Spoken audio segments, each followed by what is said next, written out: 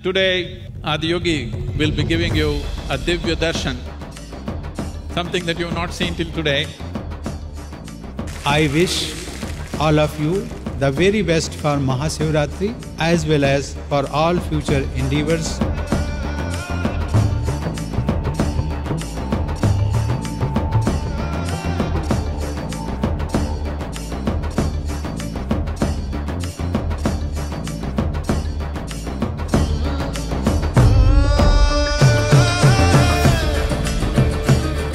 Namaskaram to everyone. It's our profound privilege and pride to have the Honorable President of India here.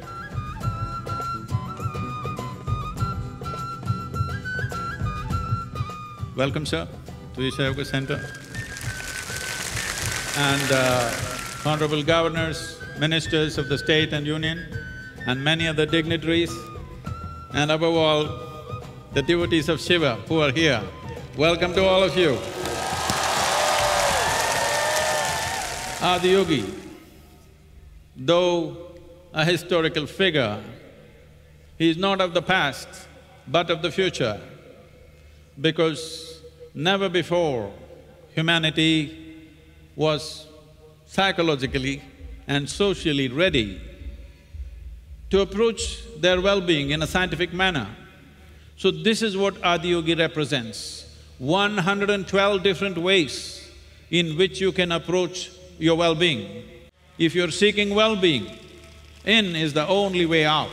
Whatever you think or limits of nature, all those limits can be crossed if only you're willing to strive. This is the fundamental message of Adiyogi. And today, Adiyogi will be giving you a Divya Darshan, something that you've not seen till today. Are you ready, huh? Now, the Honorable President will unveil the Divya Darshanam.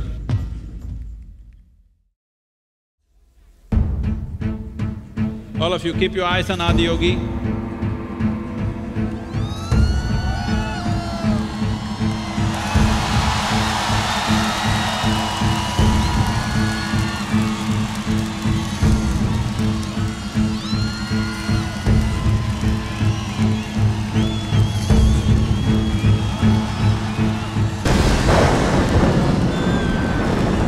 Over 15,000 years ago, a being appeared in the upper regions of Himalayas.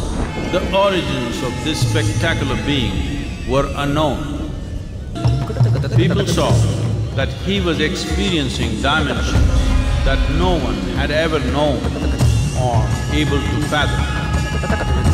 His ecstasy and intensity allowed him to transcend his physical form. Witnessing an individual human in union with the cosmos, they called him a yogi, as he was the first one, the Adiyogi.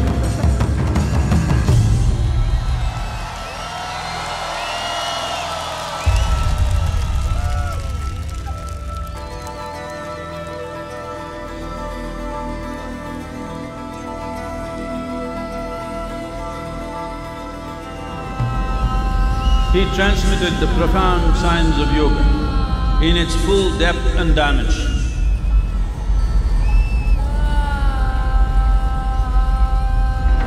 It was a vision of the very core of the cosmos in all its profundity and magnificence. Devi Parvati, seeing Adiyogi reveling in ecstatic states, said, "I want to have what you have, show me the way."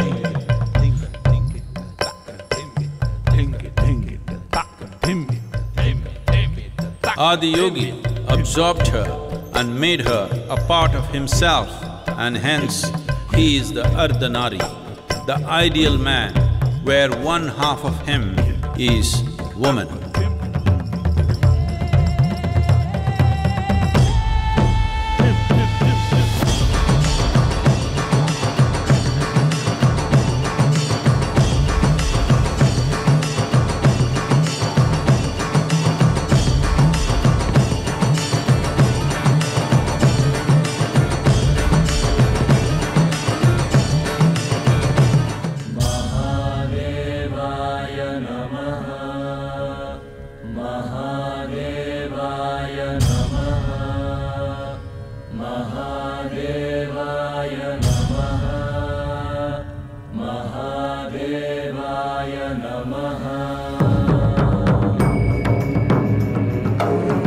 seven sages, the Saptarishis, took the sacred science of yoga in all its forms to human habitations across the planet, which turned into crucibles of civilization.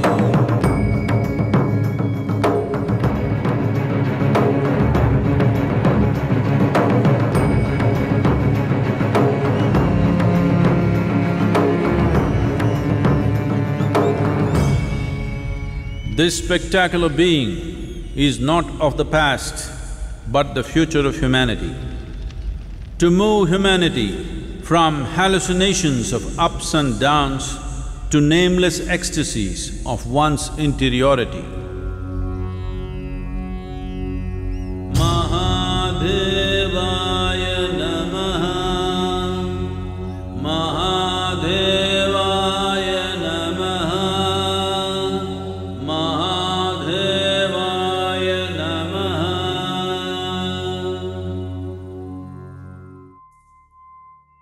Probably no other nation has as many diverse festivals and celebrations as we have.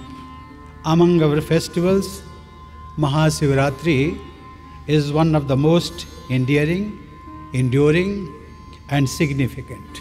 We are at the foothills of the Vilayangiri mountains, the Dakshin Kailas or Kailas of the south. The visit here today completes a spiritual cycle for me.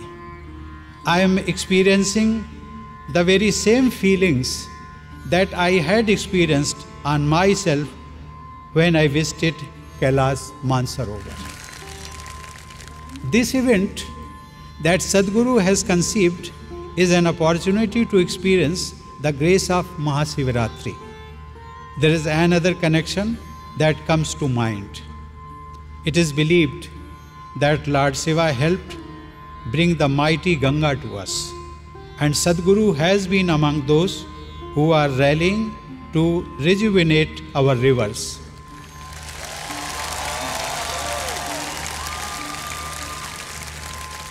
Protection of our rivers and environment is a very noble and worthy objective.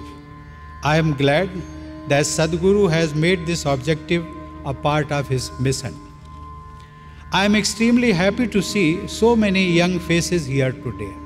Sadhguru has emerged as a spiritual bridge that brings our long-cherished values, wisdom and knowledge to the youth of today in a language that they understand.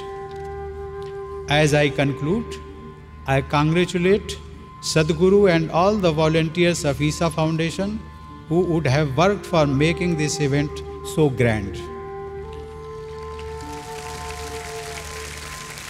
I wish all of you the very best for MahaShivRatri as well as for all future endeavors. Thank you and Jai Hind.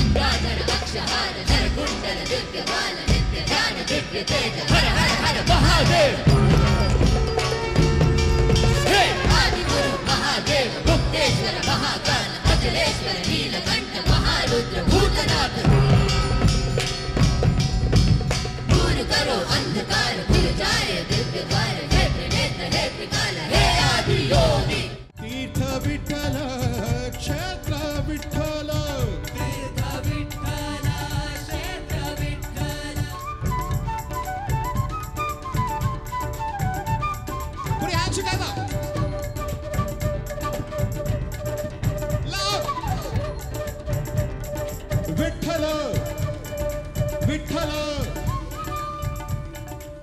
This is the 25th year of MahaShivRatri here at Isha Yoga Center.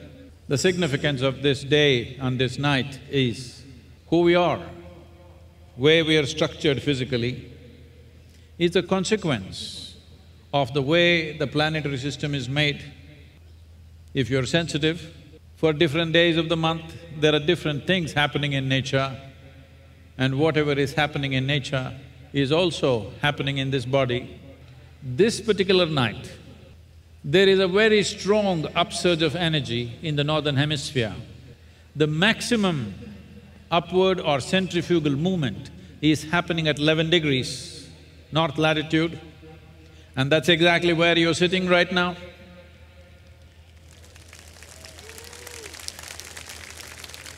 And also, these Velangiri mountains are known as the Kailash of the south because Adiyogi himself spent nearly 3.5 months up on this mountain. Midnight is coming, we don't want to miss the Sandhya, so we will do the Maha Mantra that the whole universe is just sound. In this complex amalgamation of sounds, there are a few key sounds, and it can open up a whole new world for you. That is what a key means. Om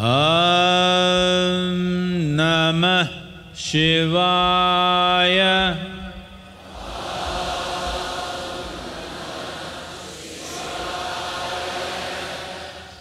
Om Namah Shivaya.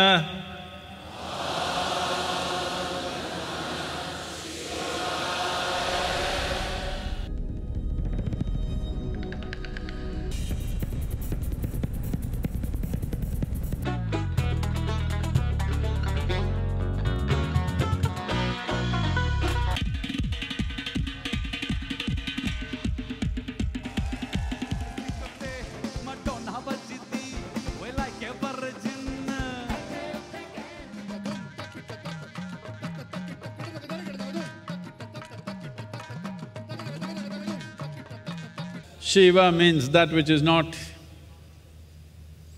If you have to have a taste of that which is not,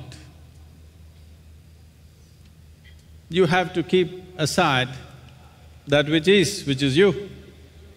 The simple way to approach your stillness is just on this MahaShivRatri night, by your choice, don't tell anybody, by yourself, you pick something that you're compulsive about and see if you can just keep it away.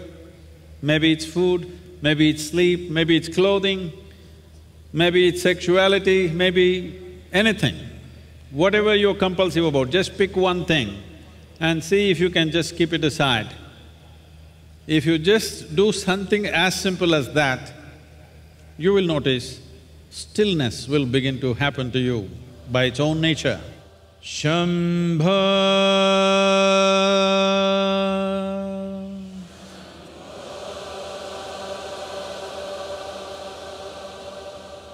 Shambha